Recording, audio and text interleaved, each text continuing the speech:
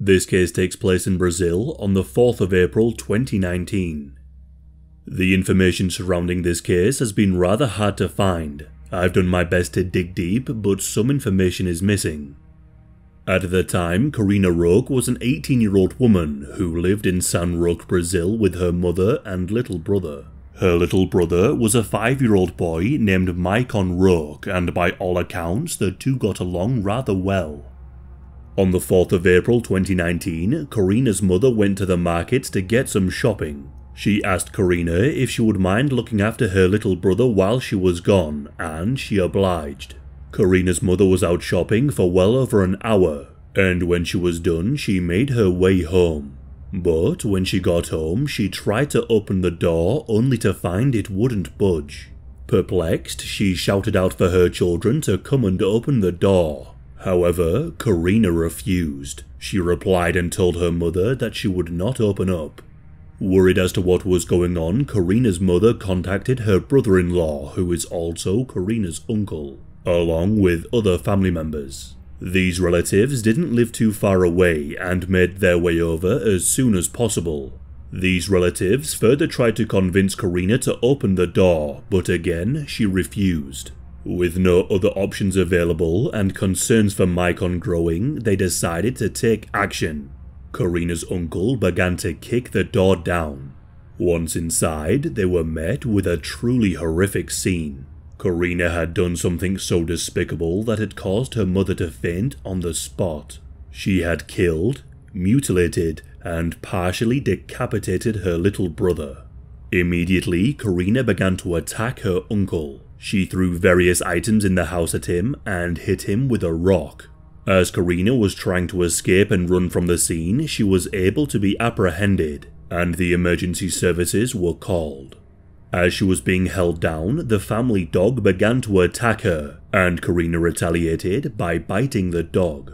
The police officers arrived and were met with the gruesome scene. They found the lifeless body of Maycon surrounded by black candles. Upon closer inspection, officers discovered that she had eaten some parts of the young boy's body. Karina was swiftly arrested. After being taken to the police station, Karina initially refused to speak to any of the officers about why she had attacked and killed her brother. But crime scene investigators would soon piece some of it together, and she would tell them what happened. Once her mother left to go shopping, Karina took the opportunity to enact a twisted and planned fantasy upon her little brother. The details are incredibly disturbing, so I do warn you before I proceed. Karina explained to the police that she asked her little brother if he wanted to come into her bedroom and play some games. Once she lured him inside, she grabbed a pillow, pinned him down, and suffocated him. Once Maycon was no longer conscious, she then grabbed a penknife and attempted to remove his head, leaving him partially decapitated. She also inserted the knife into his eyes and burned his feet with a lighter, and removed his genitals and consumed them. This case is just beyond words, but some of you may feel an extremely small amount of relief to know that Maycon was indeed deceased by the time Karina began to mutilate and cannibalize his body. The police worked to understand why this happened and investigated whether or not Karina had killed Maycon in some kind of satanic ritual or sacrifice. At the scene, officers found a penknife, a burned mobile phone, a USB memory stick, and a small amount of an illegal substance. It's believed that she destroyed her mobile phone to hide some of the contacts that she had on her device. When speaking to the media, the police stated, "We are investigating if the child was killed during some kind of devil-worshipping ritual. We want to know if the accused had links on social networks to a group of Satanists or black magic practitioners, and if she was encouraged or incited by someone to commit the crime." Karina was charged with aggravated homicide, attempted murder against her uncle, concealing a corpse, and for biting the family dog.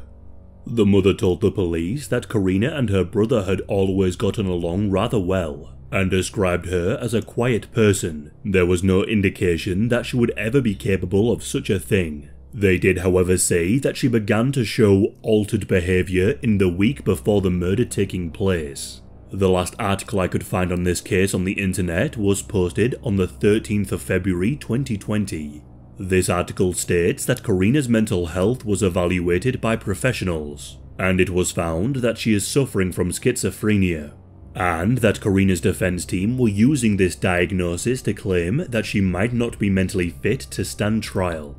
I'm unsure if any further rulings have been made, but at the time the judge had not yet ruled on the decision, and that a lawyer working on the case has stated that it's entirely possible that she will be acquitted of the crime on the grounds of diminished responsibility. The mother has said that she is trying her best to move on with her life after this traumatic event. However, how someone can move on from something so horrific, I'll never know. And of course, has said she is struggling greatly. As I said earlier, this case seems to be no longer being reported on. I'm unsure as to why, but I've struggled to find any more information on this case past February of 2020. I have no idea if she was found guilty or found to be unfit to stand trial. I stumbled upon this case while browsing on the internet, and although it's a short one, I thought I'd share it with you all on here. If anyone knows anything more or lives near to where this happened and have heard of any updates, please feel free to share what you know in the comments, and link some articles or court documents. Thank you.